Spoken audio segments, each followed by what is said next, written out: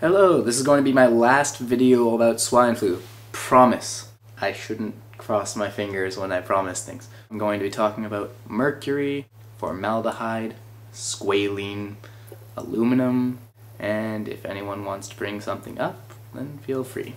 Mercury. Flu shots contain a molecule known as thimerosal. Thimerosal has mercury in it, but it's not the kind of mercury you're thinking of. The mercury that's known as a neurotoxin and causes mercury poisoning is methylmercury. That's what is the problem with mercury poisoning in Japan and areas like that. Thimerosal is broken down into ethylmercury. Ethylmercury is not methylmercury, and to emphasize this point, methanol is not ethanol. What's the difference? Methanol is what you see in windshield washer fluid. Ethanol is the... It's the fun one, yes! The difference between the two, one kills you a lot faster. Methyl and ethyl are two completely different molecules. Do not confuse them. Methylmercury is pretty bad for you, it's a neurotoxin. Ethylmercury, generally fine for you. It clears out a lot faster than methylmercury. Furthermore, the LD50 of thimerosal is 4,000 milligrams per kilogram. The amount of thimerosal in a vaccine is 25 micrograms. That's 0.025 milligrams. That's 1/160,000th the amount as what is considered a lethal dose. Formaldehyde.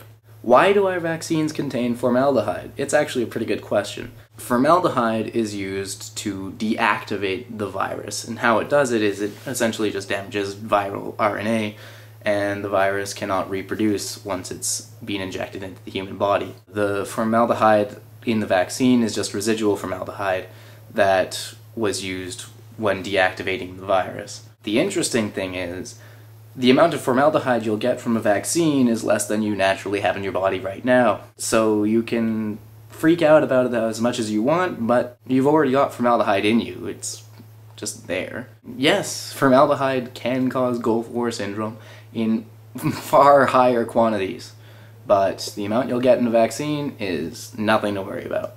Squalene!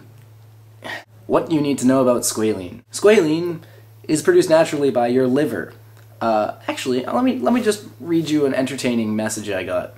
This comes in halfway through. Also, yes, squalene is naturally produced in the body and is even derived from olives. It is very beneficial to the body if it is found in areas like the brain or other organs, not if it's in the bloodstream. If any trace of it is found in the bloodstream, the immune system starts making antibodies to it, causing all sorts of problems. Bonus points to anyone who can figure out what's wrong with that statement right off the bat.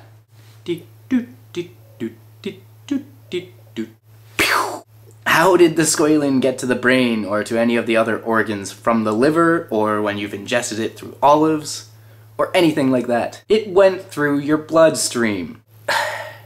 Ugh.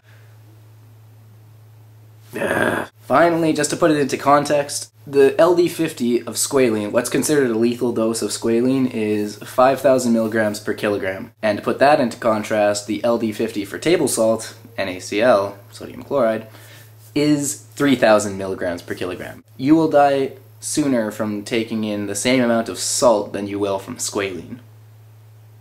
Aluminum. Aluminum is present in a vaccine in the form of aluminum salts, which really just help the immune system catch on to the virus faster. Again, this is just one of those things, it's in such a minute concentration. You get more aluminum from drinking a can of pop or a beer or something than you will from unvaccination. It's nothing to be concerned about. You contain far more aluminum than what is in a vaccine. You'll be fine. Oh, and I'll just mention this really quick. Thimerosal doesn't cause autism. There is no study linking autism to thimerosal. You can check the video link right here. That's to James Randi Educational Foundation talking about thimerosal and autism. Let me go over one more thing, the notion of a live virus in the vaccine. First off, viruses are never counted to be alive, they just aren't defined as such. Or the swine flu vaccination does contain a live virus, so to speak, but as I've already mentioned, the formaldehyde in the vaccine makes it so the virus can't reproduce. So a vaccine injects the virus into the body, it's deactivated, and then the body will produce antibodies against the antigen of the virus, and then you'll become immune because you'll have these antibodies already stored, so that the next time you get infected with the real thing, your antibody response is much quicker, and on top of that, produces far more. That's how vaccines work. Cheers. Think about it.